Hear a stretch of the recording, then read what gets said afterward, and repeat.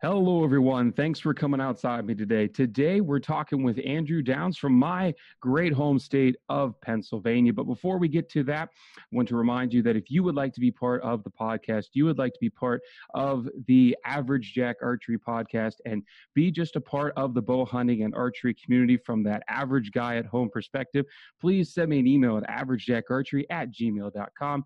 Hit me up on the social media platforms of Facebook and Instagram. Of course, you can always leave a comment on YouTube.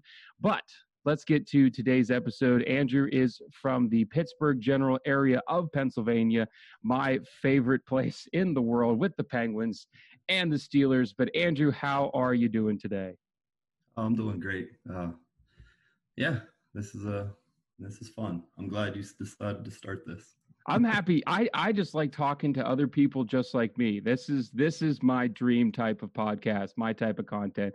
It's fun to have the professionals on, and we'll definitely have some later down the road on the podcast. But it's fun to talk to people because you guys are what I am. I just so happen to have the YouTube channel, so it just works out for everybody. So, folks, Andrew and I have been talking obviously before the podcast and kind of sharing swapping our stories about growing up in Pennsylvania, raising kids now in Pennsylvania, talking about our bow hunting experiences. And so real quick, before I introduce Andrew's side of the thing, just to give you a little bit of my background, I have always stayed in Pennsylvania. I have predominantly hunted public land my entire life. And where I live in Pennsylvania, we are just loaded with public land. And so I've been bow hunting the mountains here in central PA for the better part of almost 17 years now. But Andrew, your experience is a little bit different. Why don't you go ahead and share that with everybody? Yeah, I started back when I was 20 some years ago, when I was 12 years old. Started going out archery right away. I believe that was before crossbows were available. So this was the compound, and as long as you could shoot it with the legal limit, we went out. And yeah, I hunted from about 12 to 15 or so, and I got my first buck when I was 13 with a bow. So that was a great experience. Not a big buck, but it was a fun. You always remember the first buck. Yeah. A buck in And PA is a buck in PA too. Like people that live in the Midwest and have those ag corn fed, soybean fed deer just don't understand. yeah, especially this was back before any antler restrictions that we have now. So it was, if it had, what was it, 2 or 3 inches or whatever was legal. Right, over a spike. Yeah. Yeah, then it was legal to go after, and people would. So, Yeah. And are you guys where you are currently? Actually, that's a good point. Are you guys in the 3 up, 4 to a side zone? yeah, my area right now is 3 up, so it does not count the brow time. It has to be Okay. the 3 high. So it's most likely an 8 point if that's the case. Right, right. Yeah, and for anybody listening who's unfamiliar, Pennsylvania for a long time had a quite the decimated deer herd in terms of older class deer, and so it was probably but well over a decade ago, probably Yeah, it almost was almost up there. yeah, almost 15 years ago. Pennsylvania introduced antler restrictions, and they're different for certain parts of the state. My area, you have to have 3 points, including the main beam, on one side of the head. So it could be a 3 point, but it has to all be on one side. And in Andrew's area, it's 4 up, or 3 up, not including the main beam. So basically, a 4 on one side. So that has, I think, at least in my experience, Andrew, you can chime in as well, has greatly increased the number of older class deer that I see on public and private. And when the seasons roll around, Facebook is just loaded with deer that look like they belong in Kansas, Iowa, Illinois. Yeah, it's definitely helped a lot from what I've seen. Like I said, with my experience, it was 12 to 15 or 16 was when I kind of gave up hunting for a while, just get involved in too many other activities, getting into high school and then college. But I've picked it up in the last few years since college. So the antler restrictions came in during my downtime away, but my dad has hunted through the whole, like he's hunted for 40 years now. And I just remember as a kid, even before I hunted, he would get a deer every year, but it would be a spike or a 4 point, and getting a 6 point was a big deal back in the 90s. Oh yeah. Yeah. And now he has a mount. I remember his first mount, he shot a buck in a local area and said he thought it was an 8 point, and it would have been his first 8 point. he came home, was giving it some time. He was all excited, and I was probably 8 or 9 at the time, and I was like, well, if it's an 8-point, you have to get it mounted. And it comes back, it was an 8-point. It's a smaller 8-point, but it's Yeah. like, it's your first 8-point. And he Yeah. did get it mounted. Oh, good for him. Yeah. Bravo. But since then, I mean, we've all been getting 6s and 8s easily. You have to. So, and we've been seeing them. Right. But before, you would just never see anything like that. Right.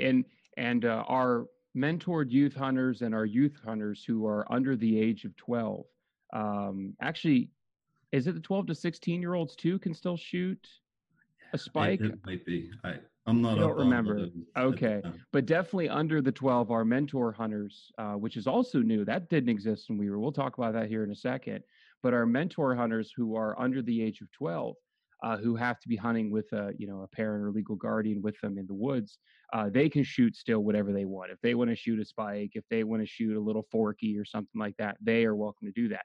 And let's actually talk about that, because both you and I have kids now, and they're still on the younger end. But when you and I were growing up through Pennsylvania, we couldn't hunt until we were 12 years old. That was the legal thing. You couldn't take your hunter safety course until you turned a certain part of 11. Then you couldn't actually step foot in the woods with your own weapon until you were 12. But now in Pennsylvania, again, probably within the last decade, they've opened up this mentor hunting, where you, as a parent, legal guardian, someone over the age of 18, can actually give your tag to a mentored youth hunter under the age of 12. So if, my daughter who's 4, well, that's really young, but let's say next year she turns 5 and I take her out with the crossbow and she shoots a buck, she can take my buck tag or my doe tag or my turkey tag or something like that. So I want to talk about, because your kiddo's 6, right? Yeah, he'll be 6 in August here. So that's awesome. That's awesome. So my question actually to you is, because of that, and knowing that I know I probably would have hunted if this rule had existed prior to, when we were kids, I would have definitely been out in the woods hunting well before 12 years old. Do you think you'll take your kiddo out, or do you think you're still going to wait till he's 7, 8, maybe 9, can handle the bugs and the cold a little bit more? Yeah, it's it's a little tough there, because I don't know what the right answer is, and I think it comes down to the individual kid, because he enjoys going out. And last year I actually took him out. I think it was towards the end of archery, or maybe the last day of archery, and we just had nice weather. It was I think it was mid 50s or low 50s, around there. Real nice sunny evening. So I was like, well, let's go out. I took a ground blind out. We sat in there for a while, but my kind of a low chance of getting a deer, which is kind of what I was shooting for with a 5-year-old last year. But I set up just put the blind up on a gas line, and I was very happy when I saw a doe step out 100 yards up the gas line. And then the doe comes down. So the doe came down right, 2 does stepped out, and one of them came down to within 20 yards or so till it noticed the blind. And then I'm like telling him to be quiet, and he's loving it. And we're sitting still, and he gets to experience the doe noticed our blind, starts stomping at us, and I was like telling him, whispering to him what she's trying to do, and he just had a blast with that. And I think that's kind of what I might be shooting for this year. Get him out in some nice weather and see deer. But even at 6, I'm not sure if he's ready for the after the shot experience yet. And I think that's the big thing to worry about with kids. Right. And I think that's why a lot of folks start out with the small game stuff. And I'm not a small game guy. Are you a small game guy? The squirrels and rabbits and stuff? I don't touch it personally. I did as a kid more.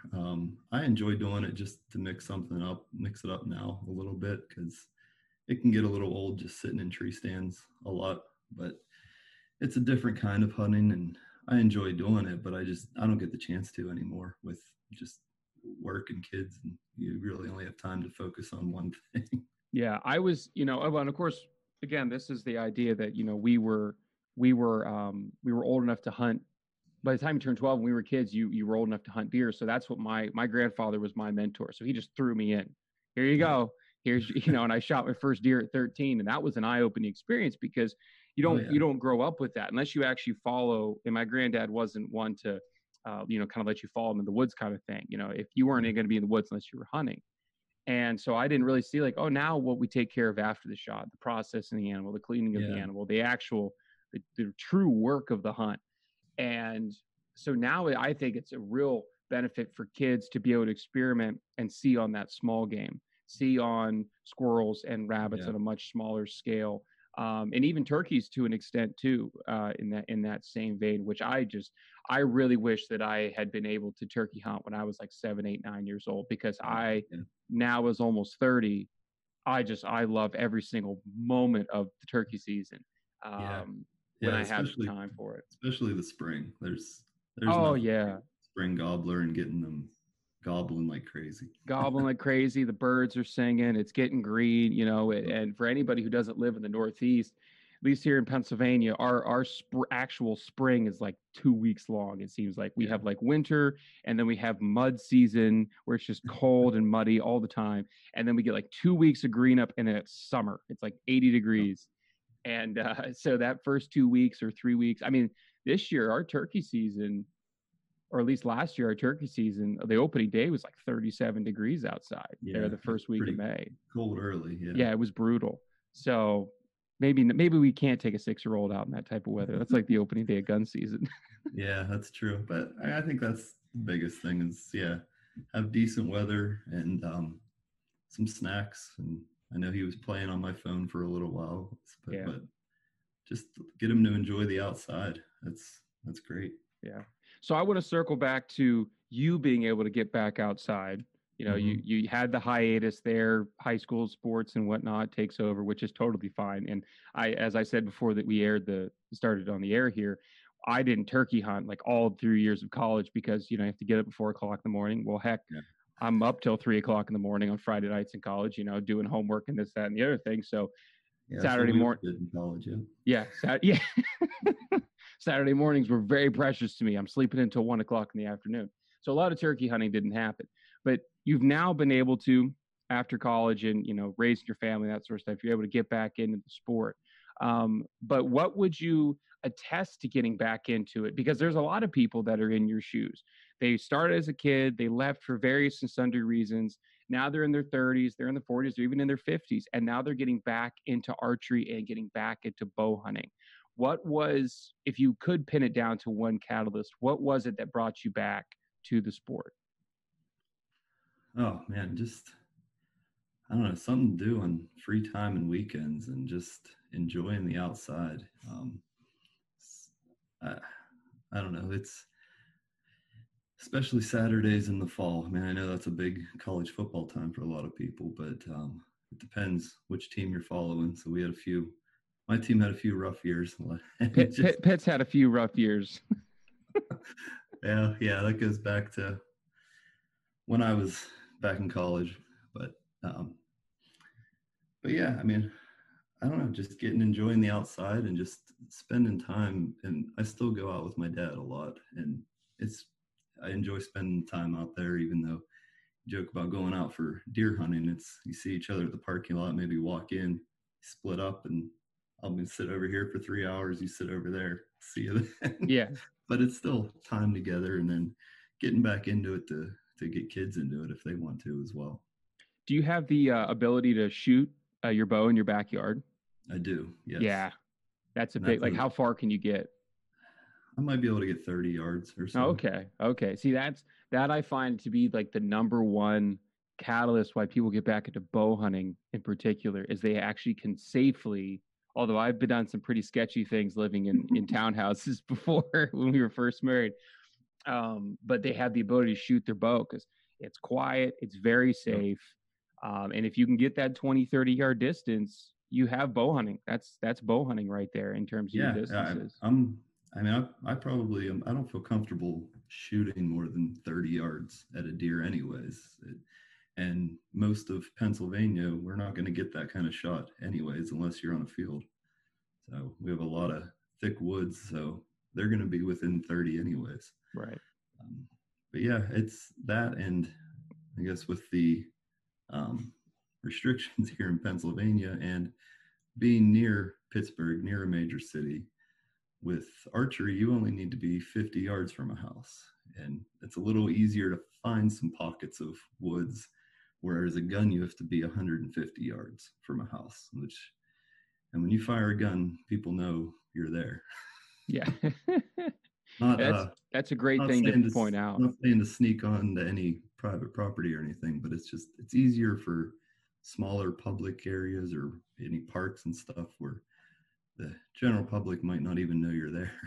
Right. And I'll say too, that's one of the things that I, where I live is a very rural area. I kind of grew up in a much more suburban area, my first 10 years here in PA. But archery hunting was a lot more well received, in particular for access, right? I was surrounded by public land, but there was a lot of places where walking through someone's backyard was quite advantageous. And same thing true here. And I found that if I knocked on a door and said, hey, and it's October, weather's still nice, but I'm shooting a bow, I'm not in blaze orange, it's very quiet. I don't drive a truck. I drive a little tiny Honda. So I didn't look like this, I didn't have like big camo decals plastered all over my vehicle. Yeah. I got a lot of yeses in terms of access, right? And a lot of positive feedback. Do you find that's the case, in particularly in a city area where not everybody really hunts in a city, and it's not really well accepted? Do you find that you kind of get better accepted as a archery hunter and working in those kind of tighter areas than rather with a gun? Yeah, I would say so. And I mean, that goes, not to get into any of the nationwide debates or anything, but guns aren't as accepting anymore, and people aren't educated on them. And I mean, your compound bow isn't going to accidentally go off like people think a gun will. It takes some effort in that. So that's right. I don't know if it's just the uneducated. People are uneducated on the topic, and they see a bow sitting there as more safe than a gun. But yeah, I agree. Archery, you're all camo. At least here in Pennsylvania, you're all camo. You don't stand out as rifle. You need the orange hat, orange vest. Yeah. What's the closest you've actually probably been to that 50-yard safety boundary? I know that I've been 52 yards. Like that's like, I know I was able to range find the person's property. Oh, I haven't been that close. Okay. I never ranged a property. I was probably within 100 though, but not quite 50. Okay. Full disclosure, I knew the person. Like I knew that, like I could legally have hunted off their back porch, but I didn't want to cause a kerfuffle with the other people that lived in the neighborhood.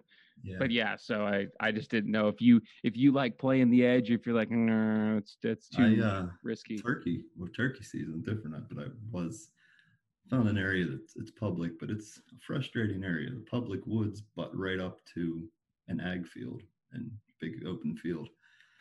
And of course, there's posted signs all on that. And there's turkey always in it. Every time I see hear them, see them out there. So I put my decoy 1 yard away from the posted sign and just hope I can lure one of them over. Right. No luck with it there. I think it's just a frustrating area. Yeah.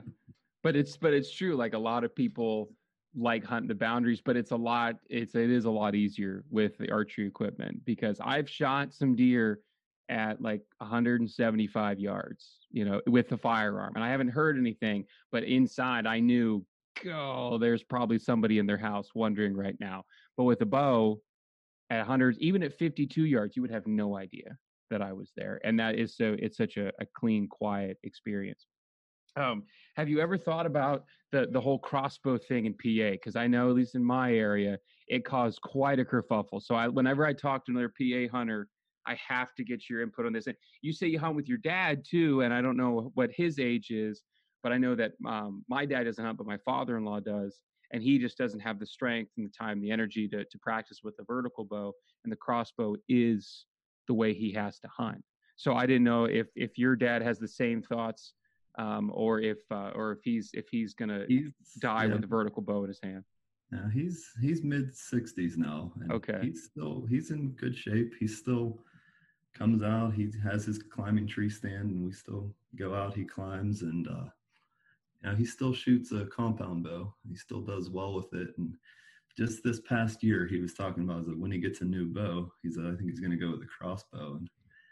And I mean, I guess he's getting up there, but I don't know. A lot of the people I talk to, if you're able and capable, use the compound. Yeah, It's my I thought. yeah.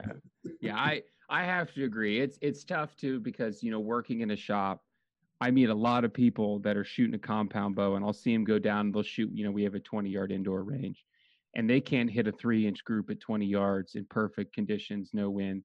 And they're like, crossbows are terrible. I'm like, oh, you should maybe think about shooting one.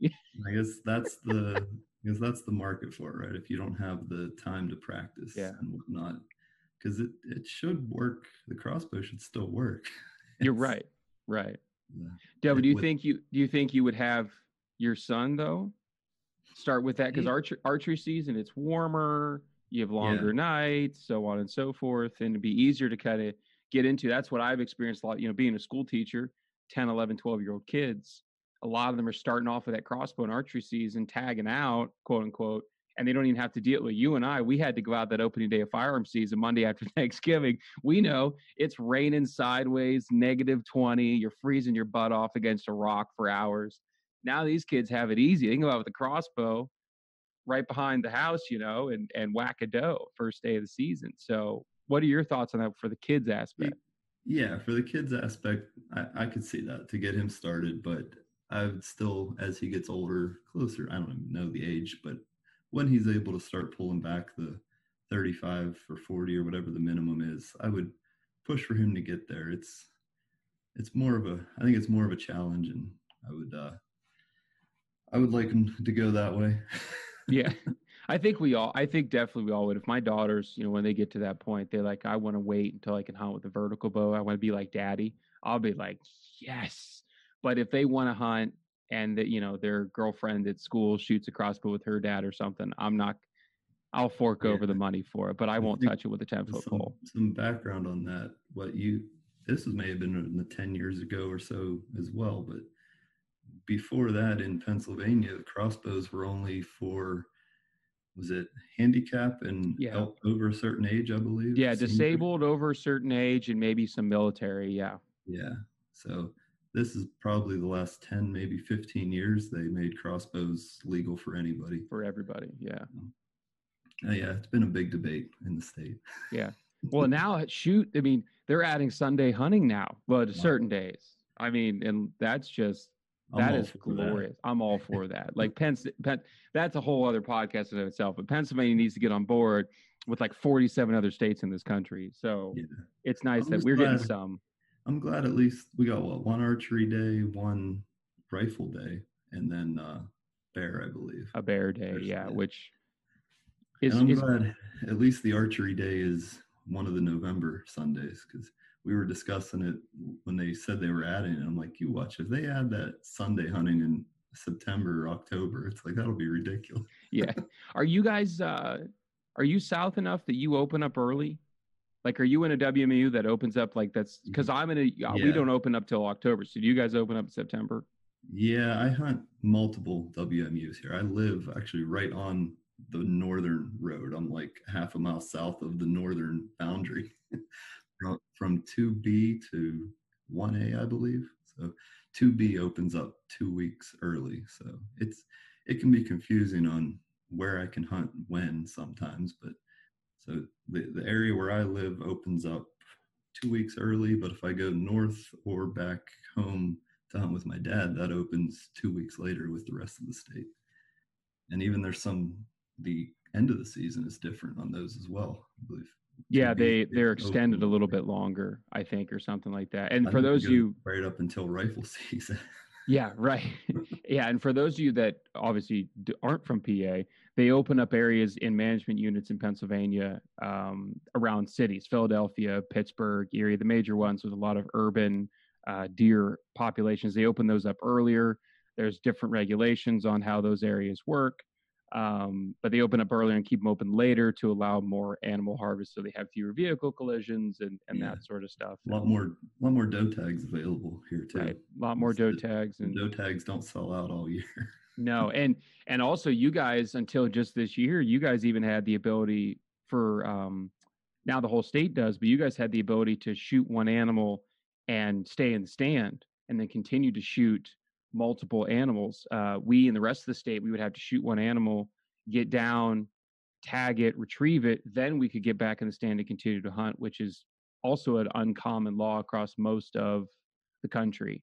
But now that's changed. Now the whole state can do that. So now I can stay in the stand if I really want to, but not when it's 80 degrees outside. I need to save that venison. But yeah, we're starting to get on board.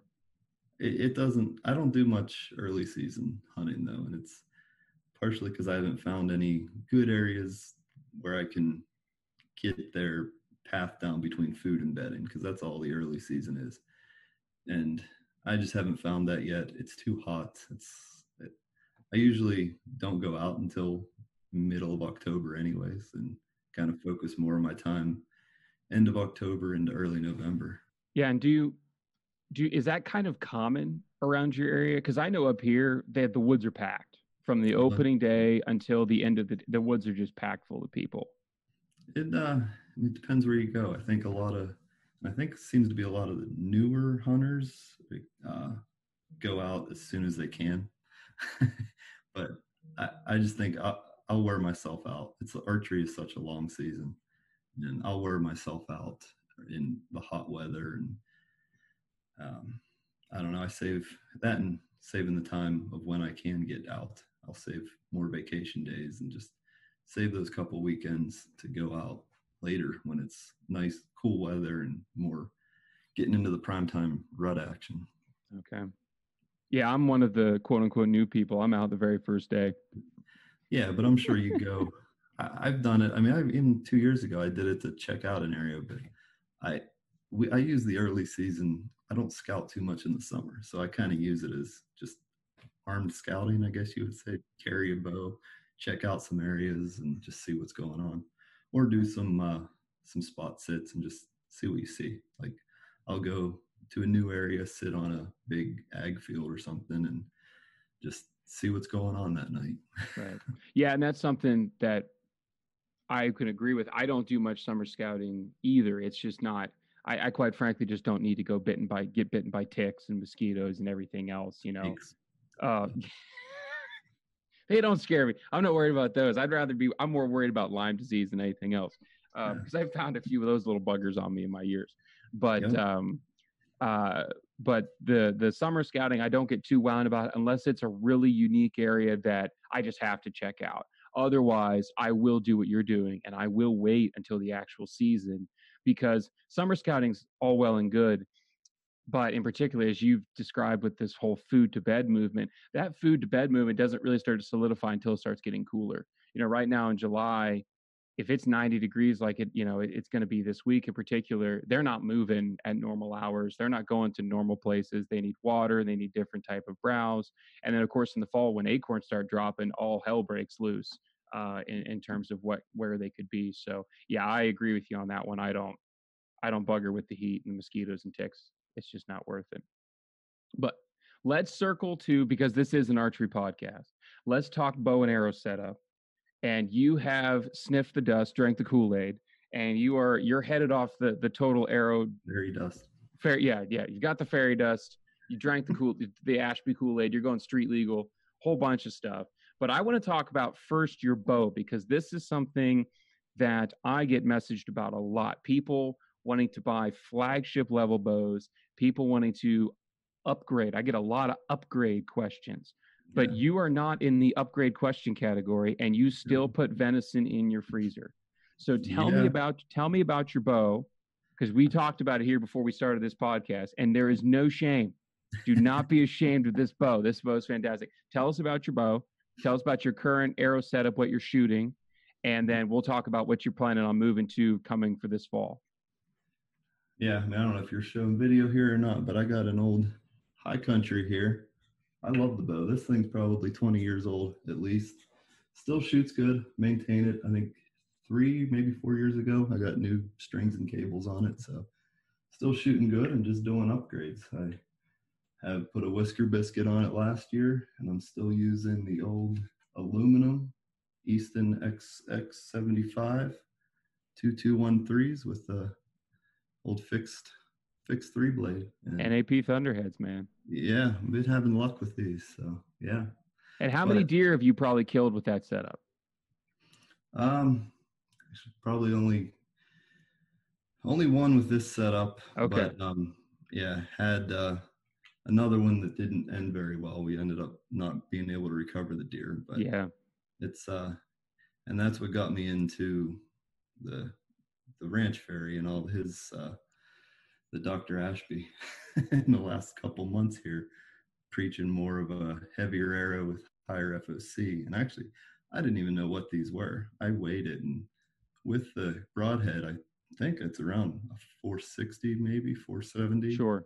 total weight. And so I'm already kind of up there on weight. I just might need to move more of it towards the front and maybe a little bit more weight and see how that goes. But yeah, that's something to look into for anybody. Is there's a lot of tinkering and stuff you can do. We discussed he does more of get your bow set up and then you can mess with the arrows after the fact. But yeah, I've been having fun with this and still get a hard time for the old aluminum arrows, but Which you shouldn't. I know. I enjoy it. I take pride in hunting with the old stuff. It works just as well. Yeah. And it's kind of if it still works, why change it? Right. I mean, Easton, the old aluminum the camo hunters, Easton loved them so much, and they have such a nostalgia for them that they made the FMJ with the camo. I mean, that's how much everybody loved the camo hunters. And this, we have to touch on this because I don't think a lot of people were, talk about this unless they watch the videos or listen to other podcasts. But like the heavy arrow thing, and we talked about this off air, the heavy arrow thing is obviously not a new thing, right? Trad archers that shoot Port Orford cedar arrows, I mean, they're doing 700 grains. They're shooting a log. I mean, it's ridiculous.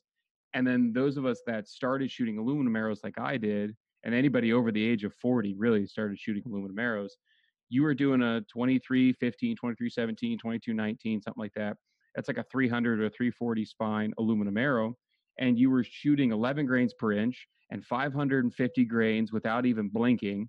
And you were blowing through deer. And you only had 3 broadhead options. You had an NAP Thunderhead, a Muzzy 125, or a Wasp. Those were like the 3 back in the day. And no one cared. No one got it. No one threw a hissy fit. And then carbon started, and it got lighter and faster because bows were real slow. I mean, a bow that I BO'd 310 back in the day was like lightning fast, Yeah, I don't know any of the numbers on my bows, but so the first deer I got with archery was when I was 13, and man, that was crazy because I can still. I mean, I know everything's slow motion in the moment and everything, but I could watch that arrow arc its way to that deer. Looks like a beach ball. Oh yeah, but you remember? We all remember that. It was a low poundage, but that thing arced its way there and it hit and it did well. Yeah, and that's something that it's cool that it's coming back, but now it's coming back with today's materials. So you're going into the carbon, higher FOC, the test kit, all that sort of stuff. So what carbon arrows are you going over to? I actually don't even know offhand. I went on Lancaster Archery, I believe. I think I bought one 350 spine at Walmart. I just grabbed one off the shelf there. Yeah. So I'm at the point right now where I'm just trying to get one of each different kind and just mess around with it in the yard. Once I see what works, then I'm fine spending the money, but I'm trying to keep this as minimal as possible while I mess around. I don't want to spend $200 testing. Right, and I couldn't agree more. Just to have a bunch of arrows that are the wrong spine and everything. So yeah, Lancaster Archery, I found they'll sell arrows, single arrows. So, yes, by the shaft, yeah. Yeah, so I got 2 of those coming in a couple days. So I'm gonna start here, checking these out and seeing what works in the yard and go from there. And you've got the test kit from Ethics. Did you go with the 1 to 2 or the 2 to 3? Yep, the 1 to 2. 1 to 2. Okay. Yep. But now you're what, 6 foot, 6'1"? Yeah. So you're probably in that 29-inch arrow or draw length, which means you're probably shooting about a 30-inch arrow, which means if you shot a 300 spine, right, you're probably already upping your total arrow weight in general, right? And this is what I kind of talk to people a lot. I'm kind of a freak in the sense that I'm 31-inch draw, shooting 60 pounds. A normal arrow weight for me with stock components is at least 450, if not 475. So it doesn't take much to bump me to 550. And I Yeah. imagine you'll probably be in the same boat as well. But are you Yeah. thinking of like you're going whole hog, mansert, 100, 150 grain insert, big broadhead, or are you just trying to just get closer to 500 a little bit easier? Um, yeah, I'm trying to just a little bit, just get to 500, 550, I think. But that's we'll see where I get to when I start tinkering here Right. with the test kit and everything. But like I said, I didn't even know what these arrows were until I threw them on a scale, and these things with the broadheads are in the 465 to 470 already. So Right. they don't have that much more to add. So we'll Right. see. We'll see how And it goes. yeah, and I was just looking up actually what the GPI of a 2213 is, and it's 9.8. So grains per inch of aluminum. And 9.8 is actually just a little bit over a typical 300 spine arrow. Typical 300 spine arrow is like 9.3 to 9.7. So actually you're right around where you usually would be with a carbon arrow. And if you throw in, 100 grains of brass and 125 grain point, you're going to be well over 500 grains. And this is something that I try to tell people, and you're of course coming to the realization that it's not that hard to up your momentum, to up your kinetic energy. You don't have to go out and buy a 300 grain broadhead. You can do something simple, a little bit slower. You make your bow, I shouldn't say make your arrow slower, do it in a slower process. You don't have to go whole hog right off the bat. Yeah.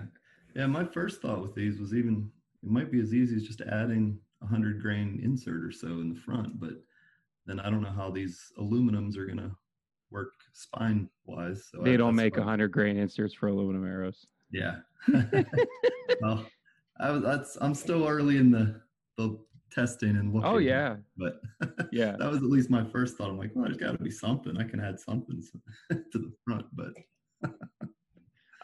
When it comes to the broadheads, you're shooting the 3 blade right now, the NAP mhm. Thunderheads, which have been time tested for decades, those broadheads. But are you thinking of making a switch there as well? And are you thinking of, completely going off the deep end and doing like single bevel type stuff? Or are you just like, nah, let's not go too fast, too quick here? I think, yeah, not too fast, too quick, and partially because I still have these broadheads. So I think for this year coming up, I'm just going to try some different arrows and different weights, different spines, and different FOC, and just see if anything else works and go from there. I've had, I've also used the Rage, but I haven't had a chance to shoot one and edit animal yet, but I have some to shoot, and that's was a couple years ago. That's just a couple coworkers had some luck with them, and I saw their results. But I don't know. I'm getting a little nervous about shooting those after seeing some of the stuff the last few months. But I know they still work. But I know there's Yeah. a big downside. But we'll see. When they work, they work. I Yeah. mean, it is undeniable. When any mechanical hits where it needs to hit and works, oh my gosh, they are devastating. And I will never tell somebody that mechanicals are useless or pointless, because when they hit where they're Yeah. supposed to, it's The thing that brutal. stuck with me on that Troy talks about a lot is these high FOC heavy arrows, or he calls them the plan B, when things don't go as planned. I'm like, that's a good way to put it, good way to look at it. Right. It's 100% is. And, because I've told a couple people in other podcast episodes, and of course, all the time when people send me messages and stuff, is when I shot fixed blades my entire life until about 2015, 2014. And I tried mechanicals because everybody was like, yeah, shoot a mechanical. And so I like the over the top expandables mechanical. I don't like the Rage version. Just the backwards blade just kind of wigs me out. So I've always done the over the top. And I shot NAPs, which are really good over the top mechanicals. And the performance just wasn't there with quartering away shots in particular, because I aim for that offside shoulder joint. I aim for it. And when I shot a doe 33 yards, actually the farthest shot I've ever taken at a whitetail, perfect shot on the entry, and it drove right into the scapula on the opposite, or just lower third of the scapula on the opposite side, stuck and did not pass through. And when I used to shoot fixed blades and aluminum arrows, that thing would blow right through that and exit right through the animal. And thankfully I had a very easy recovery and everything, but that took me back. I was like, that was plan A, that it was going to go through. And when plan B needed to take effect, it did not happen. And so I made the switch back to fixed blades, and I won't look back. So I think that's good.